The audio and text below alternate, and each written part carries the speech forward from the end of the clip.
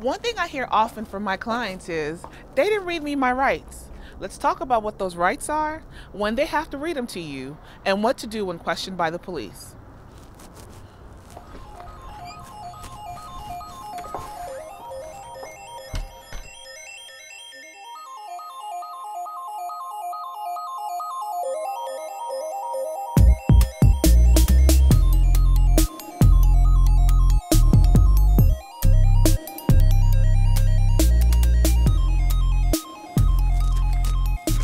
We see all the time on TV shows that police are placing someone under arrest and they're leading them away in handcuffs, that they're reading them their rights.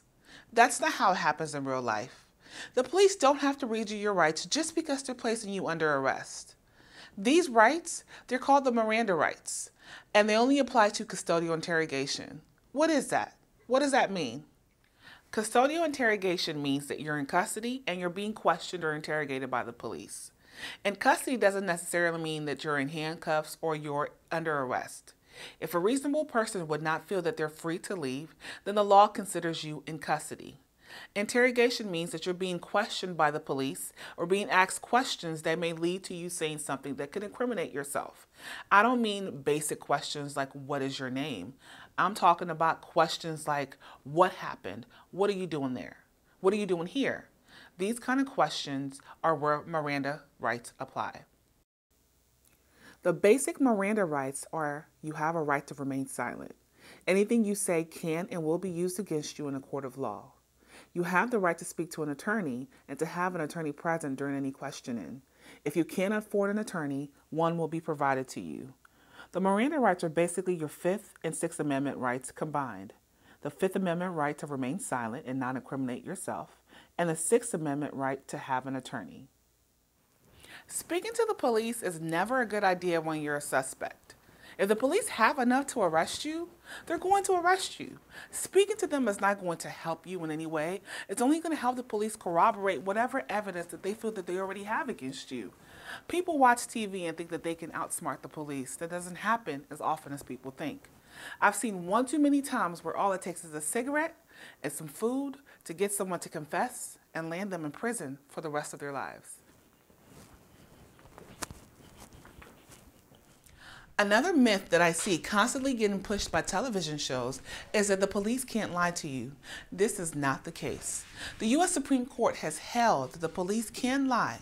The only limitations in them lying is that they can't use psychological ploys, which under the totality of circumstances are so coercive that they can lead to statements that are both involuntary and unreliable. And looking at the totality of circumstances, courts will look at things like the age of the suspect, the mental health, length of interrogation by the police, or other conduct of the police to determine whether the statement given by a defendant is involuntary or unreliable. Some of the most common lies that I've seen the police use in interrogation are telling you that they have your fingerprint or they found your DNA at the scene when in fact they never did. Now, speaking of DNA, the police don't have to ask you nicely for your DNA test. Remember when we talked about cigarettes and food? The police can actually get your DNA off your cigarette or a drink and use that DNA against you.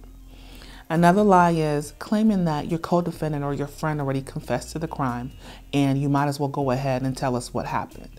They can lie to you and tell you that your friend confessed when your friend never in fact did. These are just some of the many lies that the police can tell you to try to get you to give a statement that could incriminate yourself. Don't fall for it. Exercise your right to an attorney and your right to remain silent. So, if you're in police custody, you should remain silent. The only thing you should be telling the police is that you want to talk to your lawyer, and then contact the Foster Law Firm. Remain silent and let us do your talking for you. I'm attorney Chinwe Foster with the Foster Law Firm, where we specialize in aggressive and effective representation. You can reach us at 404-525-3082 or visit us at www.fosterlawga.com.